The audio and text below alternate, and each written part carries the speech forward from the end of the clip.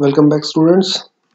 जैसा पता है हम पढ़ रहे हैं सोर्स ऑफ एनर्जी और आज हमारे पास पढ़ना है हमें पार्ट इसका 6। टॉपिक नंबर की बात करूं तो हमारा पास जो टॉपिक है वो है 14.3.2। 14.3 जैसे आपको पता होगा बेटा, alternate source of energy we are discussing, and 14.3.2 topic is energy from the C. Basically 3 types of energy जो एनसीईआरटी या हमारे सिलेबस में बात करेंगे उसके बारे में। First is tidal energy, second wave energy and third is ocean thermal energy. सो बिना टाइम वेस्ट करे जल्दी से तीनों को डिस्कस करते हैं। टाइडल एनर्जी, टाइड्स के बारे में बेटा पता होगा आपको, हिस्ट्री या ज्योग्राफी में पढ़ा होगा। ये कुछ टाइडल एनर्जी की टेक्नोलॉजी के डायग्राम्स है। बेसिकली यहाँ पे जो ब्लू कलर है that is represent for the water और टाइड्स, और उसके बीच में ये एक टर्बाइन लगा दिया और टर्बाइन रोटेट कर रहा है जब जब टाइड मूव कर रही है। जैसे एरो आ रहा है इधर मूव कर रहा है तो टर्बाइन मूव कर रही है। टाइडल फैंसी हैं और इसी फैंस के बीच में और टाइडल टर्बाइंस, बैराजेस, टर्बाइंस और फैंसिंग, 3 टेक्नोलॉजी हम यूज करते हैं। बट अगर 10th तक की बात करें तो तुम्हारे सिलेबस में इस तरह के डायग्राम वगैरह नहीं पूछे जाएंगे। और टाइड्स के बारे में एसएसटी में बात कर रहे थे। एसएसटी में ज्योग्राफी में पढ़ा होगा कि टाइड्स जनरली जो कॉज है वो है ग्रेविटेशन पुल्स के कारण। और इसमें मैक्सिमम जो क्वेश्चन आता है वो एक ही आता है, how we harness the tidal energy due to the gravitational pull of mainly the moon, the level of water of C rises and false. और जब सी राइज फॉल हो रहा है तो बेटा काइनेटिक एनर्जी, मैकेनिकल एनर्जी मिल गई हमें। अगर हमारे पास कोई ऐसा इंस्ट्रूमेंट है, कोई ऐसा ब्रेन है तो हम लगा सकते हैं। इफ यू लिव नियर सी और even travel to some places near the sea, you will try to observe the change of during day and night. ये डे नाइट में टाइड्स चेंजिंग होती रहती है, दिन में आती रहती है।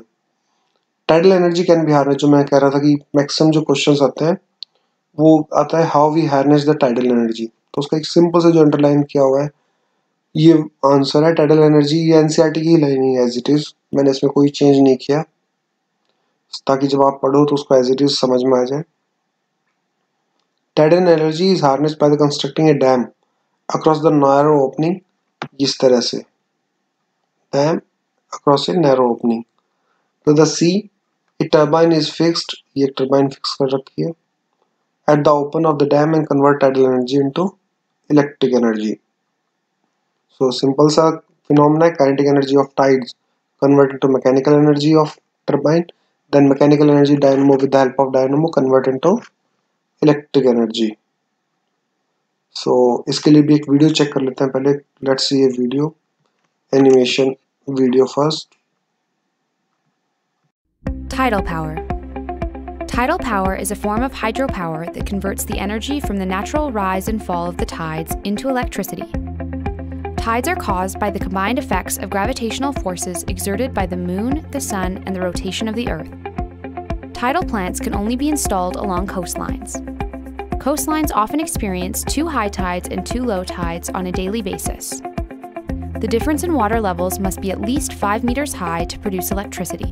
Tidal electricity can be created from several technologies, the main ones being tidal barrages, tidal fences, and tidal turbines. Tidal barrages are the most efficient tidal energy sources. A tidal barrage is a dam that utilizes the potential energy generated by the change in height between high and low tides.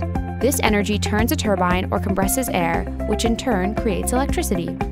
Tidal fences are turbines that operate like giant turnstiles, whereas tidal turbines are similar to wind turbines, only underwater.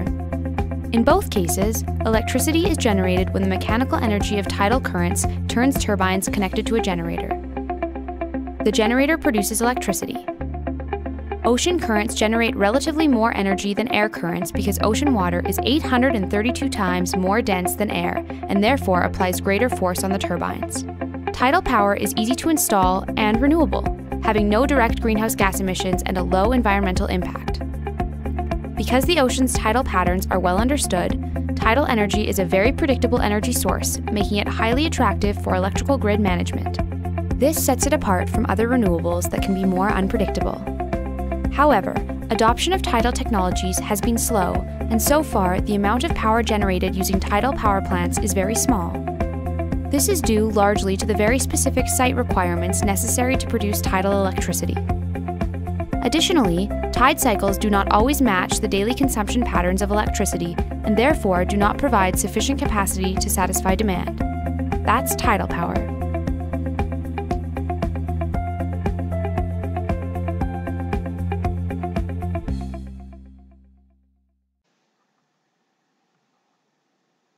Okay, video के बाद आते हैं आगे। हमारा next topic है tidal energy के बाद जो नेक्स्ट है उससे पहले क्वेश्चन है,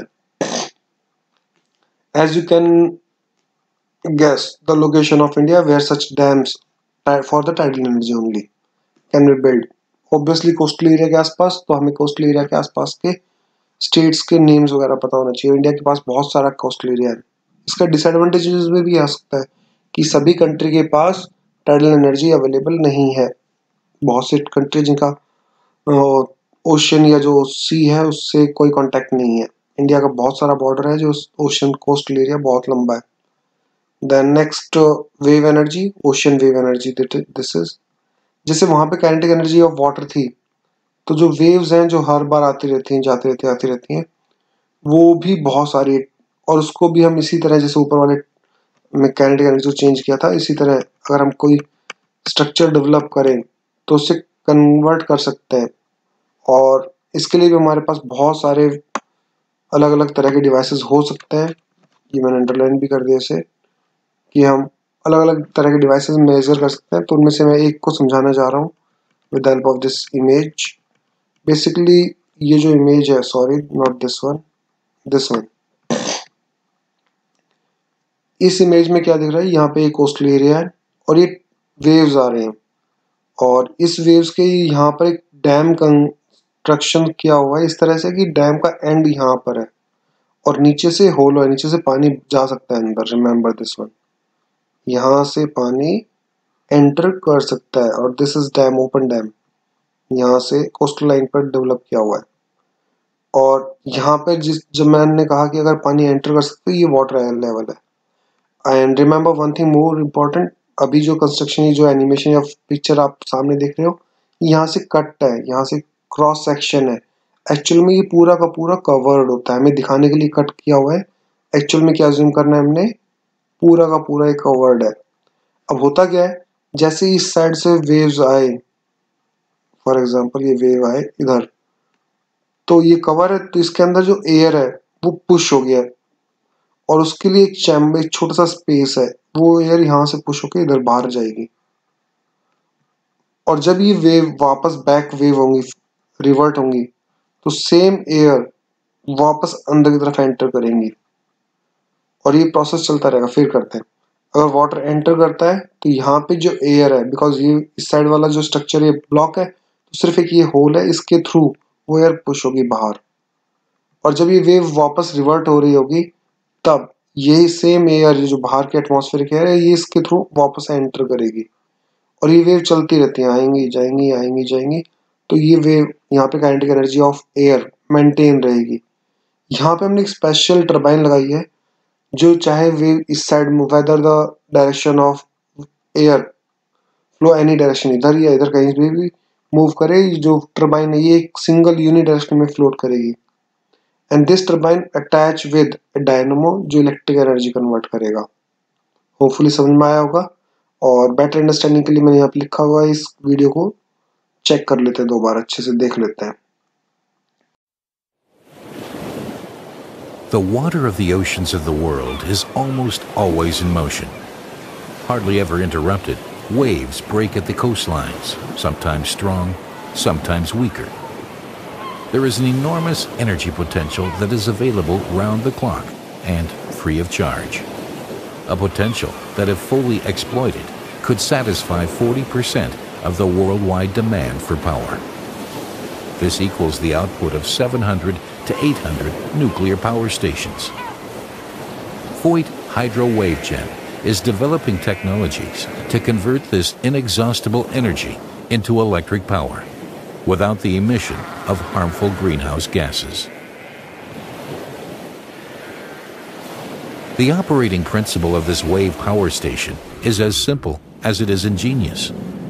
An enclosed chamber has an opening beneath sea level, which allows water to flow from the sea to the chamber and back. The water level in the chamber rises and falls with the rhythm of the waves, and air is forced forwards and backwards through the turbine, connected to an upper opening in the chamber.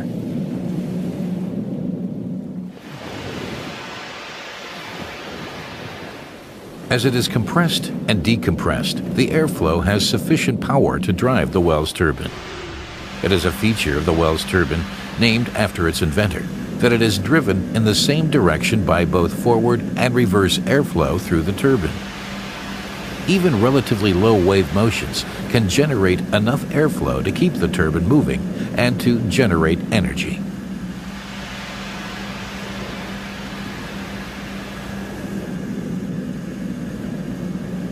This is how easily energy can be generated with a wave power station, day and night, all year round, as long as there are waves.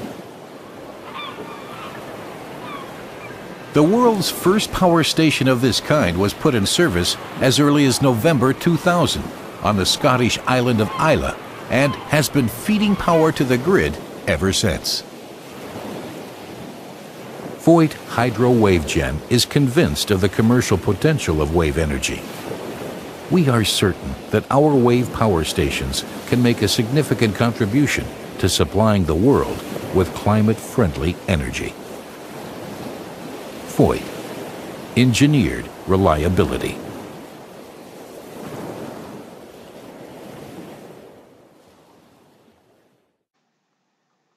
So, video देख लिया होगा, चलते हैं आगे। Next हमारे पास है ocean thermal energy. क्योंकि ocean thermal energy के बारे में पहले ये किस तरह का डायग्राम होता है। इस डायग्राम में हम एक ओशन थर्मल एनर्जी के बारे में कुछ पहले लाइनें पढ़ लेते हैं, उसके बाद वापस इस डायग्राम को डिस्कस करते हैं as it is from NCERT. ये कुछ लाइनें हैं। The water of at the surface of sea or ocean is heated by the sun while the water deeper section relatively cold. अब ऊपर वाली जो हम डायग्राम उसमें दो कलर यूज करेंगे, ब्लू कलर और रेड कलर। तो एक डीप सी के लिए, एक ऊपर जो टॉप लेवल है ओशन सन एनर्जी के कारण, हीट एनर्जी के कारण ऊपर वाला पानी गर्म हो जाता है और नीचे जो बॉटम में है वो पानी ठंडा है, वाटर। और this temperature will be exploited to the obtain energy in the ocean thermal conversion plant. और जो हमारा सेटअप है उसमें ये एनर्जी यूज करते हैं, ये डिफरेंस को यूज करते हैं। These plants can operate if the temperature difference between upper surface and the lower depth surface is 20 degree Celsius या 20 केल्विन। 2 किलोमीटर तक का रेंज के अंदर अगर 20 डिग्री सेल्सियस के डिफरेंस मिल जाता है तो हम इसको बना सकते हैं, डेवलप कर सकते हैं। द वार्म वाटर, जो ऊपर की तरफ जो सरफेस पे वाटर था, जो गर्म पानी था, that is use to boil volatile liquid like ammonia। volatile word आपने 9th में पढ़ा होगा, which have low melting point, low boiling point। low boiling point वाले जो लिक्विड होते हैं उनको volatile वर्ड यूज करते हैं। तो अमोनिया गैस के लिए यूज कर रखा है इन्होंने। इनको यूज करते हैं और इसको बॉयल करते हैं, जो जल्दी बॉयल हो जाएगा, ज्यादा गर्मी नहीं चाहिए। The vapour of this liquid, और जब वो कन्वर्ट कर गया, बॉयल कर गया, गैस स्टेट में आ गया, तो उसकी जो काइनेटिक एनर्जी इंक्रीज होगी, उससे हम टरबाइन जनरेट करवाते हैं, जो टरबाइन को मूव कराते हैं। The vapour of the liquid are then used to run the turbine of generator. The cold water from the depth of ocean, जो नीचे से ठंडा पानी है उसको ऊपर वापस खींचा जाता है, to condense the vapour again, ताकि जो वेपर है वो वापस ठंडे हो जाए। और ये पूरा साइक्लिक होता है, जिससे जो ठंडे वेपर है वो अगेन ऊपर वाली सरफेस पे जाके कंडेंस होते हैं। इसके लिए वापस डायग्राम पे एक बार दोबारा समझाना चाहूंगा। This is the diagram. अब यहाँ पे क्या हो रहा है, स्टार्टिंग में इधर यहाँ पर ये इवेपोरेटर है। इवेपोरेटर में हमारे पास अमोनिया गैस अज्यूम करते हैं, यहाँ पे अमोनिया गैस है और ये सरफेस है टॉप पर, तो इस इवेपोरेशन से क्या हुआ, अमोनिया गैस बन चुकी है गैस स्टेट में, सॉरी अमोनिया लिक्विड था वो बन गया गैस स्टेट में, और उस गैस से हमने टरबाइन मूव कराई। Gases kinetic energy of gaseous particles is used to move turbine, and that turbine is attached with dynamo or generator। dynamo और generator इलेक्ट्रिसिटी प्रोड्यूस कर रहा है, इसको हमने आगे वायर के थ्रू इलेक्ट्रिसिटी को पहुंचा दिया आगे। अब जो वेपर्स बने उसे वापस एक कंडेंसर चैम्बर में थ्रू लेके जाया जाता है और यहाँ पे जो नीचे ठंडा पानी है उसकी हेल्प से उसी अमोनिया को वापस ठंडा करके लिक्विड बना दिया जाता है और फिर ये सेम लिक्विड आगे मूव करेगा। फिर उस लिक्विड को इवेपोरेट करेंगे हीट एनर्जी के थ्रू जो टॉप लेयर के है। फिर ये हीट एनर्जी कर मूव कराएगी टरबाइन को, फिर वो वापस ठंडा होगा और ये प्रोसेस चलता रहेगा। This is our ocean thermal energy plant. और ओशन थर्मल एनर्जी प्लांट के लिए भी एक हमारे पास वीडियो है, उसको देख सकते हो, ज़्यादा अच्छे से एनिमेशन समझ में आएगा।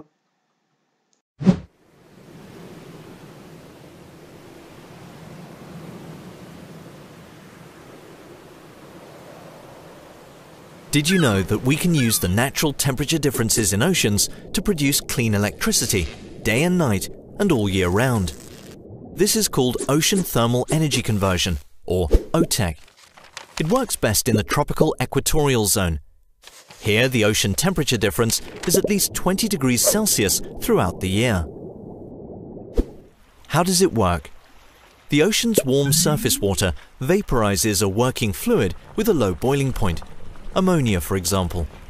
The vapor expands and spins a turbine that is coupled to a generator that produces electricity. The vapor is then cooled by cold deep seawater. That way, the working fluid condenses back into a liquid and you can reuse it. This makes it a continuous electricity generating cycle. OTEC can become an important renewable energy source. At Delft University of Technology, we do research to try and make this happen. For example, by helping to develop offshore technology and process equipment for OTEC. If you want to find out more about ocean energy, go to the Delft University of Technology Ocean Energy website.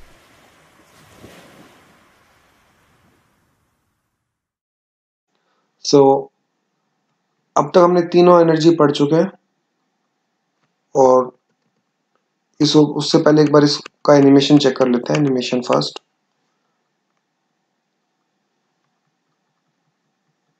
तीनों video देख चुके हैं हम अब तक और तीनों energy के बारे में डिस्कस कर चुके हैं कि ओशन से हमें एनर्जी या सी से कैसे मिल सकती है। सो कंक्लूजन निकालते हैं अभी। The energy from this C, tidal wave और ओशन थर्मल एनर्जी बहुत ज़्यादा है, क्वाइट लार्ज है, फ्री है, एनवायरनमेंट भी कम है, बट इसकी जो एफिशिएंसी कॉमर्शियली उसको निकालना बहुत डिफिकल्ट है। बहुत ज़्यादा सेटअप बनाना पड़ेगा, स्पेशली मैराइन या ओशन है तो खारा पानी होता है, तो चाहे डैम हो, चाहे मशीनरी हो, चाहे टरबाइन हो, इनमें डैमेज भी जल्दी होता है, कॉरोजन वगैरह भी जल्दी होता है, रस्टिंग वगैरह भी जल्दी होती है। सो कॉमर्शियली अभी एक्सप्लोटेशन इसका डिफिकल्टी है। रिमेंबर, अभी डिफिकल्ट है, आगे फ्यूचर में न्यू टेक्नोलॉजी से हम इसको इम्प्रूव कर सकते हैं, हो जाएगा। सो एक कंपैरिजन चेक करते हैं कि अब तक हमने जो तीनों एनर्जी में पढ़ा उसमें कंपैरिजन क्या है। सबसे पहला वर्किंग का कंपैरिजन दिया हुआ मैंने। Working, the phenomena of high Tide and low tide gives the tidal energy. Wave energy kinetic energy है जो हमेशा वेव्स चलती रहती हैं। ओशन थर्मल एनर्जी जो दो लेयर होती है, टॉप लेयर और bottom layer. Ocean thermal energy remember बच्चों, मैक्सिमम इक्वेटर एरिया पे ही जनरेट कर सकते हैं, सिर्फ इक्वेटर एरिया पे जहाँ पे टेम्परेचर राइज हो जाता है बहुत ज़्यादा सरफेस का पानी का। It is harness by the, okay ये प्रोसेस है, किस तरह से हार्नेस कर सकते हैं हम। देन हार्नेस की प्रोसेस के बारे में बात करें तो tidal energy is harness by the constructing dam. यहाँ पे रोटेटिंग टरबाइन की यूज़ किया, यहाँ पे वोलेटाइल लिक्विड लाइक अमोनिया को बॉयल किया, उसको टरबाइन से रोटेट कराया और उससे एनर्जी ले रहे थे। डिसएडवांटेज के बारे में बात करें तो डिसएडवांटेज सभी में बेटा कि सबसे इंपॉर्टेंट डिसएडवांटेज ये है कि ओशन के अंदर मेंटेनेंस कॉस्ट बहुत ज़्यादा है एज कम्पेयर टू आउटसाइड, और लोकेशंस ऐसे डैम्स की हर कंट्री के पास नहीं हो सकती। ओशंस के लिए कोस्टल एरिया चाहिए टाइडल वगैरह के लिए। तो हमारा आज का 14.3.2 टॉपिक हो चुका है कवर, और उसके लिए तुम आप होमवर्क करना चाहो तो ये कर सकते हो। पेज नंबर 253 पर क्वेश्चन नंबर 2 हो जाएगा इजीली कवर अगर ये टॉपिक समझ में आ गया तो आपको, और पेज नंबर 255 पर क्वेश्चन नंबर 6 के बी और सी पार्ट इजीली कवर हो जाएंगे। Remember, prepare notes in fair notebook up to topic number 14.3.2 because इसका वेटेज है, नोटबुक का भी वेटेज है, तो वो बाद में दिक्कत ना है दे, इसलिए जब स्कूल रीओपन होंगे तब तक अपने नोटबुक्स भी प्रिपेयर कर ले। Thank you.